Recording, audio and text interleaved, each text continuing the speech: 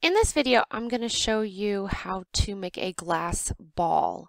We've already started, we've removed the cube, and we've added a sphere, and then we've added a plane.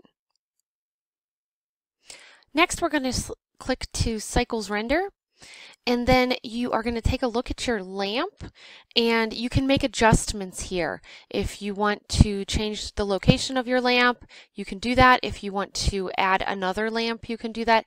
Decide where you want the light to come from.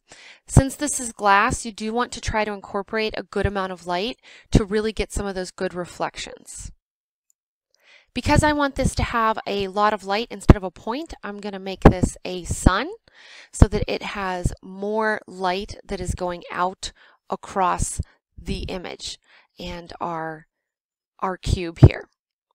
So we can make it bigger if we want to, so we can change that to a 0.3. If we want to make it larger, you can make it very large if you want to. So play around with these and decide what kind of size you want this light to have. Okay, now we're going to right click on our sphere so that we are sure it is selected. I'm going to come over here and go to our material. You can use the drop down and select the first material. If it's not there, you can select new. And then you're going to click on Use Nodes. As soon as you have the options open, and you should see Surface, if you click on Surface, you're going to see a bunch of different options. You're going to click on Glass BSDF. Go ahead and pause the video here to make sure that you have those selections. Okay, now you're going to check to make sure everything looks okay. We're in solid mode right now, but we want to go to rendered so that you can see what your image is going to look like. So you can see we have a glass ball, you can see that the light is casting light, and we have a cast shadow down here and another cast shadow here. Now you can come in and start playing around, change the color of your ball. So what kind of colors do you want?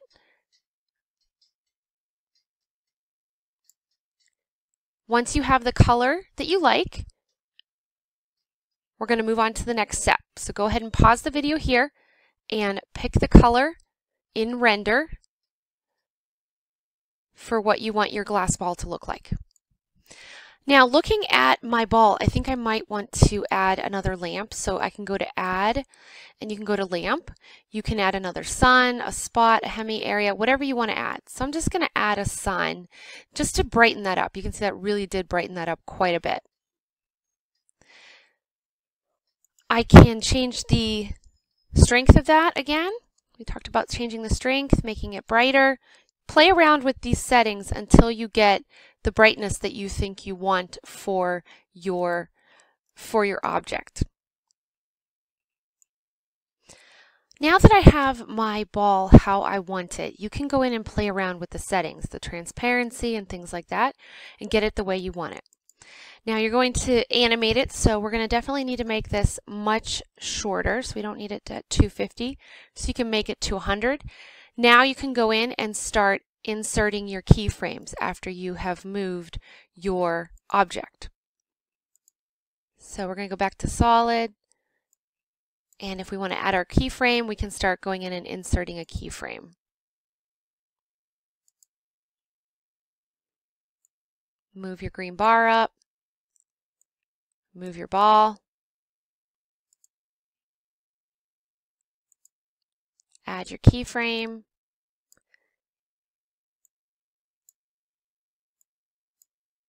and keep inserting your keyframes. Try to add at least 5 so that you have your keyframes inserted.